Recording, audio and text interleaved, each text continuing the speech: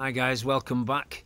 Here we go in the third study of this journey down into Egypt. Alright, let me just recap where we've been so far. In video 1 I told you about the various cultures that we have in our facility at any one time, and the fact that I've got unbelievers, I've got professing believers, I've got Muslims, and we've got Jews asking questions about the connection between this coronavirus, this global plague, this global infestation, call it what you will, this global invasion, and the scriptures.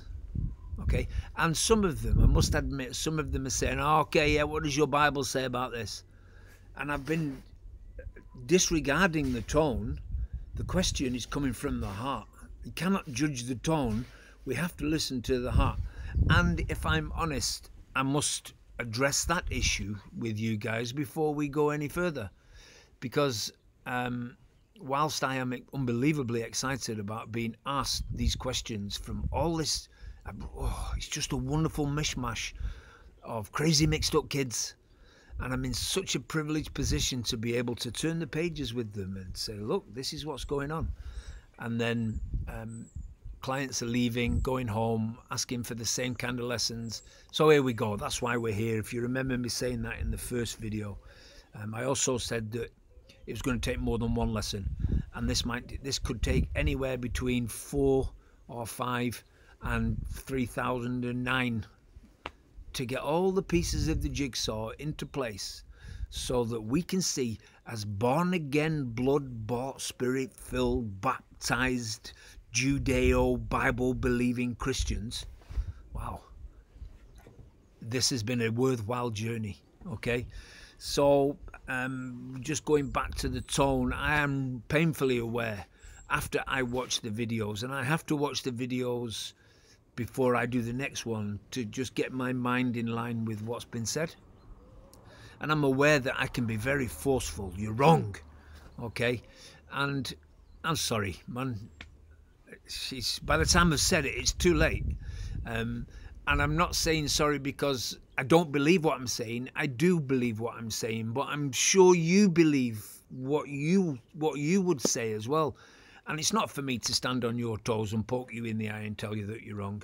Okay, what I'd really rather do with you, if you don't mind, is maybe we can go into the scriptures and let God speak for himself.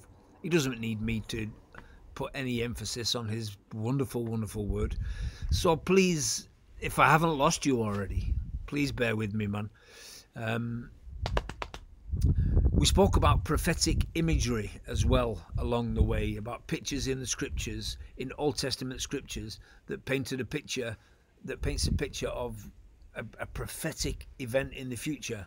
And then with regards to the coronavirus, I went through, promoted various questions that we're going to address, but the most important one is, once we get through this, what's going to change? What are we going to do differently? Okay, and if any older Christians are watching this, I have to say the church cannot go back to how it was before this virus kicked in.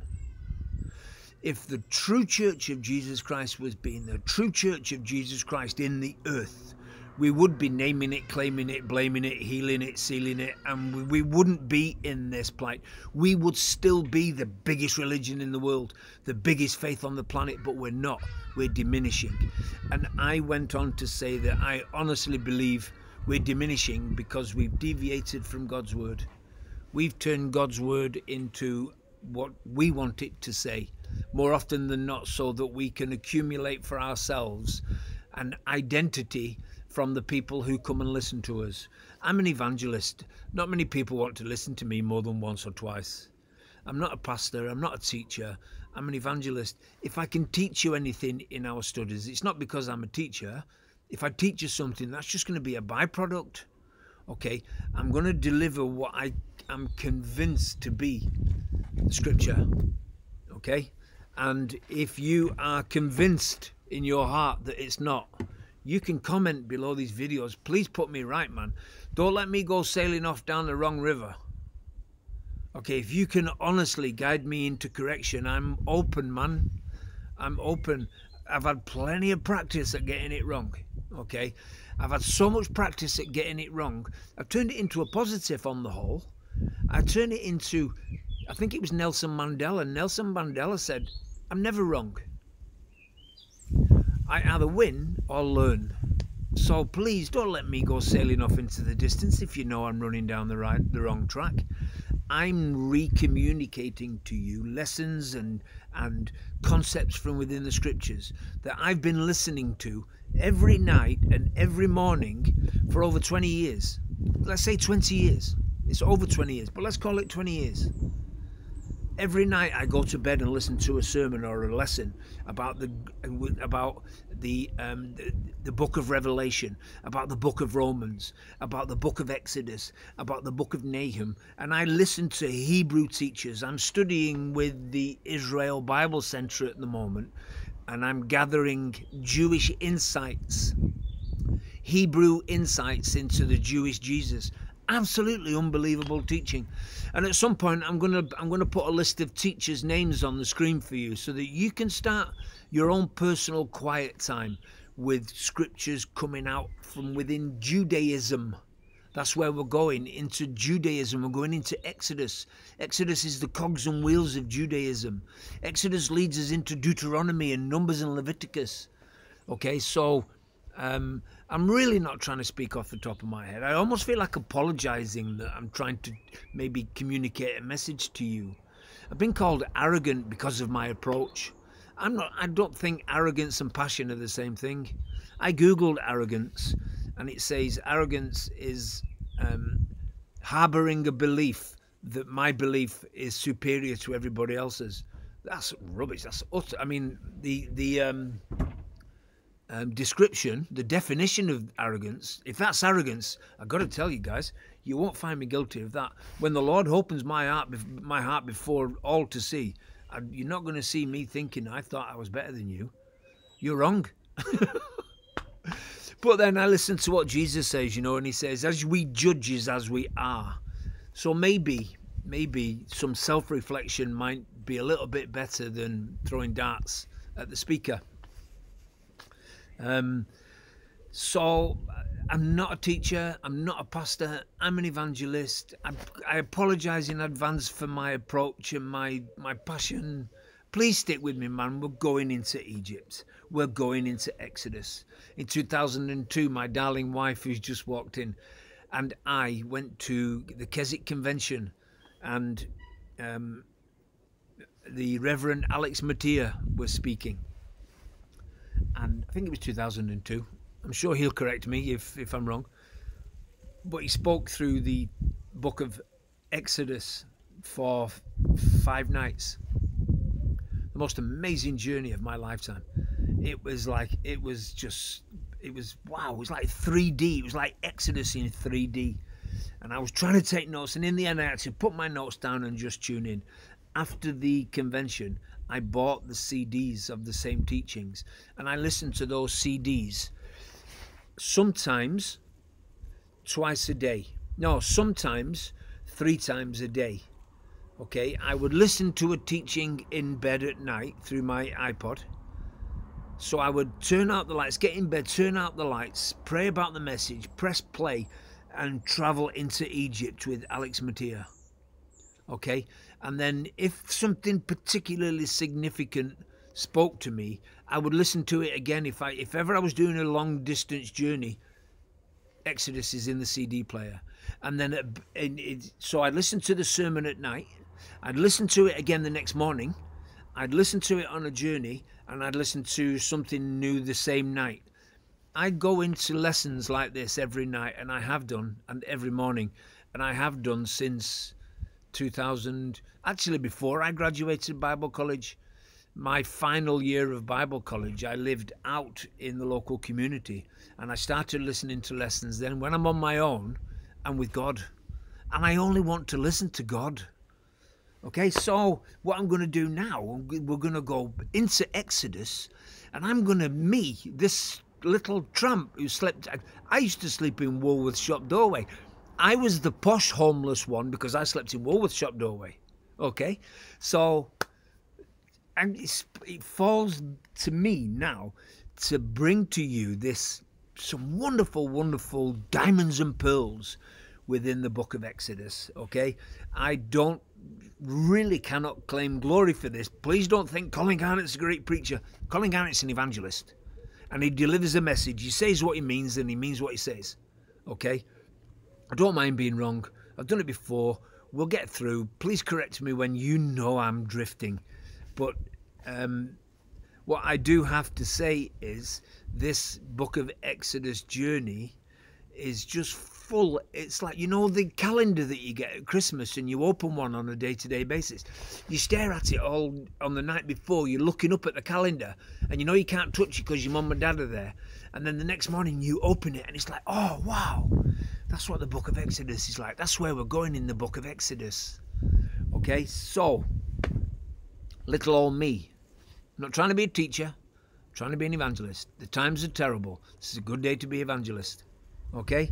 Right, Egypt. Did I miss anything then? Oh, in the second video I spoke about deviation from God's word. Okay, you see me deviating from God's word. Please put a red flag in my whatever it is you do. You know, the comments underneath. Don't let me go on my own, guys. Don't let me drift. If you think I'm drifting, please take a risk. Tell me, man. Right, we're going into Exodus. And in the book of Exodus, if we go to Exodus chapter 1, we see the birth of Moses. And you know, what we see in the birth of Moses is his mom kept him for 3 months. And then she had to make a basket for him and wrap him nice and warm. Maybe give him one last feed, one last wind. And she would put him into this basket that she made, and the bitumen that she made to seal it. Such care, such loving care, to send her baby down the Nile. Okay, and lo and behold, Pharaoh's daughter pulls out the basket from the Nile, opens it, and there's this little boy. In chapter 1, in chapter 1, Pharaoh has made a law. The male children of the Hebrew women, kill them, throw them in the Nile. The Nile was something that the Egyptians worshipped and sacrificed to because it was their life source. Okay, Pharaoh said, these Hebrews are getting too many, man. They're like rabbits. Every time a woman has a male child, meet them at the birth stool, take the male child, cut the cord, drown it. Kill it and drown it if you want, but drown it. In chapter 1, then in chapter 2, Moses is born, and she keeps him for 3 months. She feels that baby's breath on her face. She breathes in the child's breath, and she stares at the baby because it's her baby. Just like you and I do when our babies arrive. We stare at them and we try to count their eyelashes, and then we see that they're going to the toilet, and it excites us. Oh, look. It's not going to be any different for the mother of Moses as it was for your mum, my mum, for you and me. This is reality, man. She seals the basket, sends it onto the Nile. That Hebrew child on that Nile was floating on a river that contained dead cousins, dead babies, dead Hebrews, dead Hebrew children. And this Pharaoh's, there's something that we miss. Pharaoh's daughter plucks him from the Nile and didn't kill him. Why didn't she kill him? And it could not possibly be that, because it's a cute, a big baby. It's nothing to do with that. Good-looking kid, apparently. Why didn't Pharaoh's daughter or anybody else who saw the child kill the child? The Lord himself inspired that his mother didn't circumcise him. All the other babies have been circumcised. That's what the Hebrews did. We see later on that Moses is circumcised by his wife because God was going to kill him. God was going to kill him because he wasn't carrying the sign of the covenant. Okay, so God was in charge. He was allowing his all-seeing, all-knowing presence prepared the uncircumcised child to enter into enemy territory and grow up so that he could flee enemy territory and lead the people into freedom. Okay? And we're only in chapter 2. Wonderful, isn't it? In chapter 3, God calls Moses. Moses has grown up a little bit, and God calls him and said, right, I'm going to send you into... Moses has done a runner from Egypt. I'm condensing the story, but God calls him, sends him back into Moses, go and tell Pharaoh, let my children go. Moses starts to bottle it, and God shows him his power. God says, put your hand in your chest, throw your staff onto the ground, and gives him powerful manifestations of himself. This is who I am. Okay, and so we can just now flick forward to chapter 7. All right, and what we're going to see at the start of chapter 7 is prophetic imagery. We're going to see prophetic imagery. All right, it's symbolic imagery, it's typology. Okay, it's the only way you can understand what took place in Egypt. It's typology. Okay, Exodus chapter 7 verse 1. And I'll put my glasses on so that I don't have to look down like as if I'm reading, but guess. Okay, Exodus chapter 7 verse 1. See, I'm even on the wrong page. And the Lord said to Moses, see, I have made you like God to Pharaoh. What's that about? I have made you like God to Pharaoh, and your brother Aaron shall be your prophet. Okay, so it's Moses is instructed, told right from the off, you're going to symbolize God. You're going to be a type of God in the eyes of Pharaoh. Typology. Okay, a lot of westernized theologians kind of dismiss typology, and what they replace it with is anecdotes about their auntie's cat falling out of a tree, and then they turn that into a sermon outline. This is biblical typology. This is not, it's nothing else. It's biblical typology. God said to Moses, you're going to Pharaoh, the God of the world. Egypt, symbolic of the world. Pharaoh, symbolic of the God of the world. Moses, symbolic of God. Aaron, symbolic of God's prophet or God's priest. So we've got God and Jesus, the God of the universe, and Jesus' son, going before the God of the world, the anti-God, and his sorcerers, it says in the book of Exodus. When Moses throws down his staff and it turns into a serpent, the sorcerers of Pharaoh throw down theirs and they duplicate the miracles. So we've got typology. We've got Moses symbolizing God, Aaron symbolizing God's high priest. Then we've got the sorcerers representing the false God, the God of the world's false prophets, false teachers. Okay, that's the typology. That's exactly what's taking place in Exodus chapter 7 verse 1. Right, we're going into Egypt. We're going into Egypt. We're at the gate. We've got our hand. The door is open for us to enter into Egypt, and we're heading for Exodus chapter 11 verse 1. We're going to Exodus chapter 11 verse 1. Okay, before we get to Exodus chapter 11 verse 1, we're going to look at what was happening within the culture of Egypt. As we sit at home wondering what's going to happen with the plague, wondering how long is this going to go on, wondering how far is this going, is this ever going to end? That's what was happening to Egypt from Exodus chapter 7 verse 1 right through to Exodus chapter 11 verse 1. Uncertainty, fear, a cloud of depression over the world. The then known world, Egypt was the world. It was engulfed in a cloud of fear and uncertainty and doubt. Families were anxious in their own homes. Parents were looking at their children. When is this going to end? It was okay for Pharaoh to kill the Hebrew children, but now it was time for the Hebrew children, the firstborn child of the pharaohs, of the Egyptians. The tide is turning now. And so we're going to go. I'm not going to go into every one of the plagues. I'm going to leave you chewing on this. I want you to listen to this again, because we're coming to some scripture in the next clip, starting at Exodus chapter 11 verse 1. It's going to be our launch pad into this promise. He's coming back. He's coming back. He's coming back in person. And he's coming back in person to judge. And he's going to save his people. I'll see you in the next lecture, man. Lecture.